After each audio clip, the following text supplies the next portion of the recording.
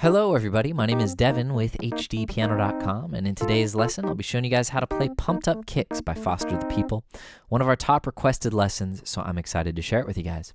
Looks like this. 1, 2, 3, 4.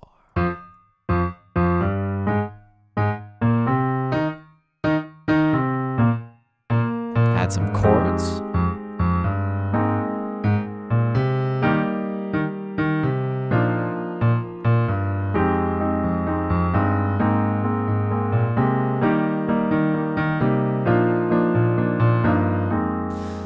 Alright, so there's a taste of some of the ideas we'll be working through in this video. This song is based on a 4-measure loop, so once you know the bass line and the chords, you can technically get through the whole thing. But to make it musical, you're going to want to have an arrangement, right? You're going to want to have some separate ideas for the chorus than what you have for the verse. So we're going to have all that and more in our arrangement, part of which we'll be learning in this video, and the rest of which will be over at HDpiano.com, along with a melody version. So if you're trying to learn the melody in the right hand, we'll have that as well. Okay, before we dive in, and I give you the lay of the land here, just got a quick question. Foster the People. Well, you guys requested this lesson. It was one of our biggest upvotes in our request database at request.hdpiano.com. So I'm just curious, how many of you guys are familiar with that request database, have used it, have seen a lesson, or are still waiting on a lesson? Comment below. I know you guys love to talk about requests. We wish we could do them all, but hopefully one day.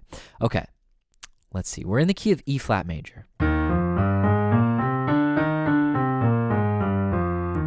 All right, the song is very diatonic. We're only going to be seeing notes from that scale. So, 3 flats. Oh,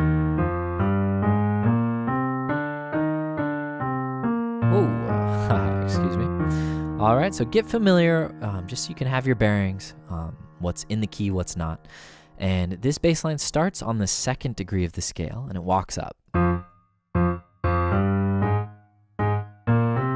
right, that whole thing was just walking up the scale, right? From F to G to A flat to B flat to C. And then we're going to skip D and go up to E flat. But let's just get those first 2 measures in rhythm, nice and slow. 3 and 4. Let's see. 1, 2, 3, 4. 1, 2, and 3 and 4. 1, 2, and 3 and 4. 1, 2, and 3. All right, so we got up to E flat, right? One more time, play along. 3, 4. 1, 2, and 3 and 4. 1, 2, and 3 and 4. 1. All right, 2 measures down, not so bad. All right, starting from E flat, we go back down to C. And then we get to B flat. And play the same rhythm and basically the same shape. B flat down to G. Now in the beginning, the bass line does a little thing there. B flat, G, A flat, F. Now there will be little embellishments throughout, and it's really not crucial if you play them or not. Like I said, this song is a loop, so it's all just kind of about crafting your own thing and developing it. So just want to make sure you're aware that it doesn't have to be exact, okay? Now, that's the bass line. Let's do it one more time, all 4 measures. 2, 3, 4.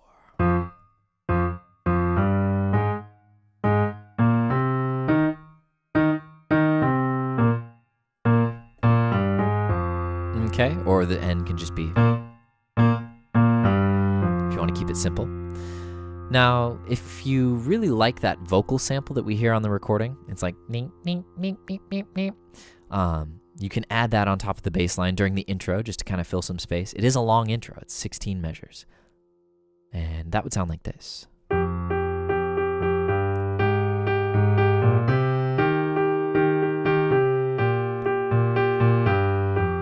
All right, so it's kind of a cool idea, and if you like it, you can stick it in there. If not, skip it.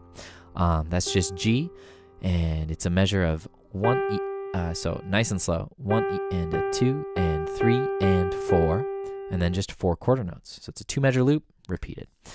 I'm not a huge fan of it, but some of you might want to know it, so there you go. Now, let's look at the chords. The bass line will continue, but the right hand will start filling it in. And we don't really hear any chords until about the 9th measure, where the like a synth pad kind of comes in. And so it's an F minor 9, A flat, C, E flat, G. This is middle C, by the way. All right, so we're going to hold that for a measure. Now that chord also works because it becomes A flat major 9, but I like coming down here and giving a little motion to the harmony. And that's A flat, B flat, C, and E flat. So we come from F minor 9 to A flat, kind of like add 9. It's just a triad with the 9th. Boom, boom, boom, boom, boom. For E flat, we've got this nice open triad: G, B flat, E flat, and G. Hold it. Now for B flat, this is a nice kind of B flat triad with the 4th, so it's a B flat add 4. So we have F, B flat, D, E flat, and F. Now try playing those over the bass line.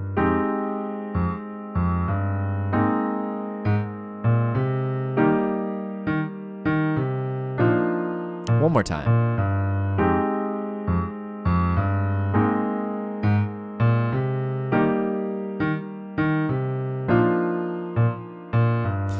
All right, and you might remember I did something that brought a little more motion into the right hand, and that was holding the top note, but re-articulating all the notes below it with quarter notes. So nothing really changes about where our hands are, it's just a little bit more coordination, and it looks like this: 3, 4.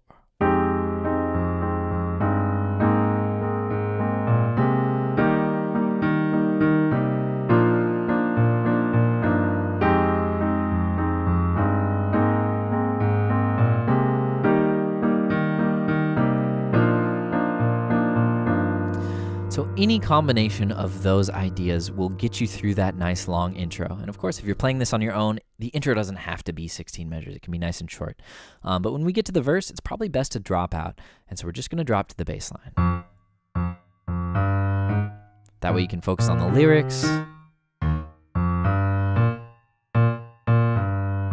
Right, there was just a slight shift in the bass line there. E flat went down to E flat, and then walked up to F, and then up to B flat. There's also a couple embellishments we can add. Right here. Little 16th note moment. You hear that on the recording, and if you're capable, then great, throw it in there. It's E flat to F, E flat down to C. So 3, E and a 4, and 1, 2, and 3, E and a 4, and 1. So it's B flat C, B flat G. All right, so yeah, I mean, you've got a pretty good idea of how this song works. The other thing we're going to go through in the next video is the interlude, just some new chords. Well, not new chords, but new voicings. And then we're going to learn a bit of the melody because there's that whistle part. And then we'll learn the melody version after that. So anyways, at this point, honestly, you could make it through the whole song. So it's nice and simple. It's a fun, lovely piece, although the subject matter is pretty dark. But yeah, I think I'll go ahead and play it for you guys one more time, nice and slow. I'll start with just the bass line like I did at the beginning.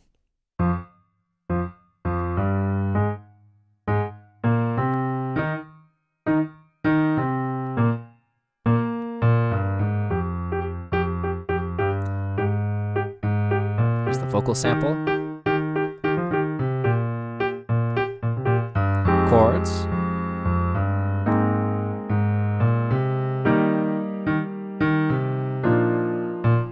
Now we can add some motion.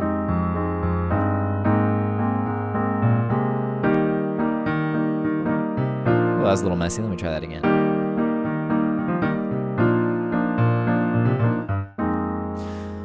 Okay, now I just want to point out that the bass line, whenever it's just the focus is the bass line, you kind of want to keep it nice and bouncy and staccato. But when we bring in the chords, then you kind of have to add some pedal, otherwise the chords sound a little weird. Right? Right? Everything sounds a little too dry. So when you bring in those chords with the quarter notes, then it's best to use some pedal.